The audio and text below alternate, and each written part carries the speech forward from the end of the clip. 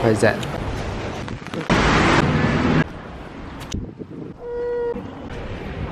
Waiting for the... Okay, alright.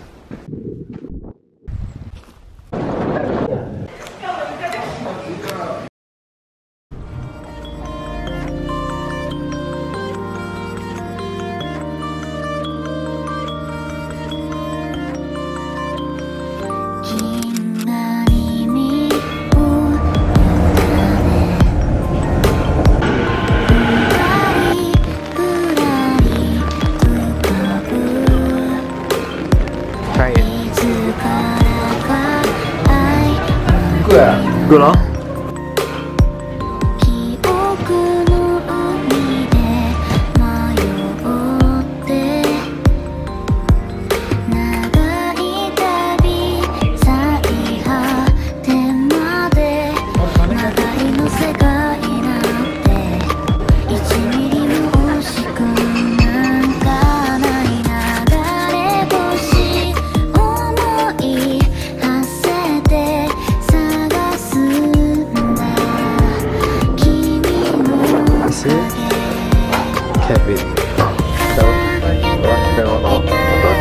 So we have just rented our car in Kawaguchiko, and he's gonna be a driver.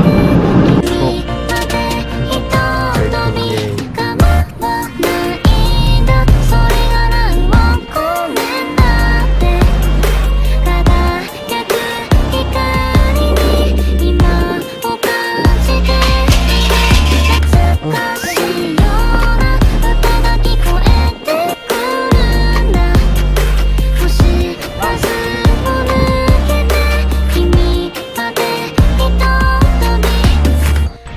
So right now, we're in one of the most Instagrammable spots. Can you see behind me? Oh my god, it's so beautiful. Okay, go.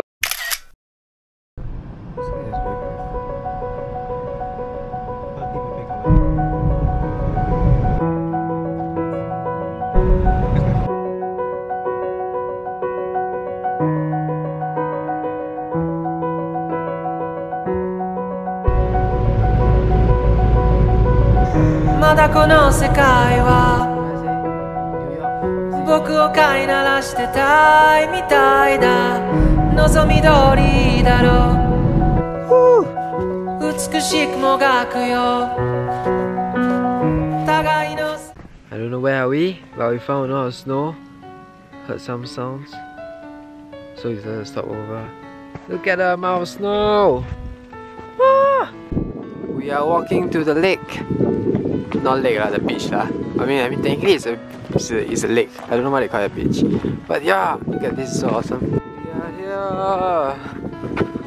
But the sky is not nice anymore.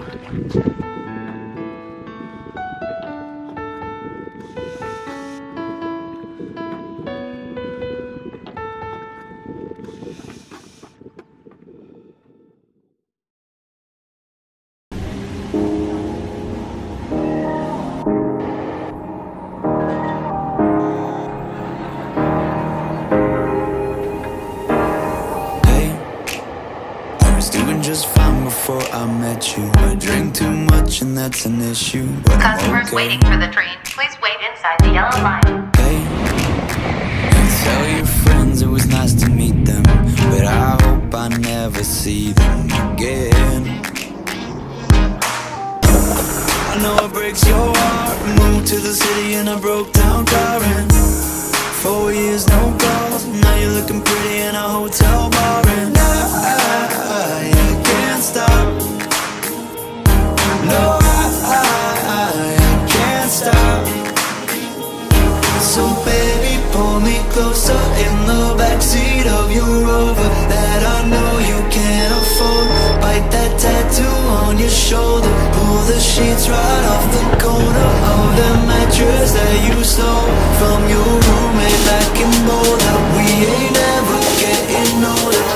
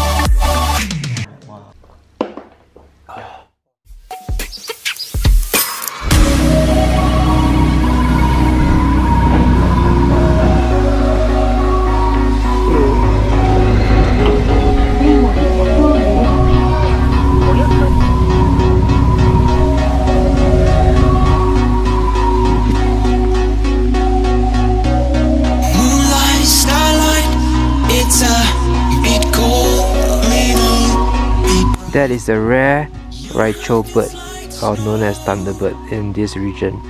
I heard that there's not a lot of them, so I think it's very rare to see one. I think.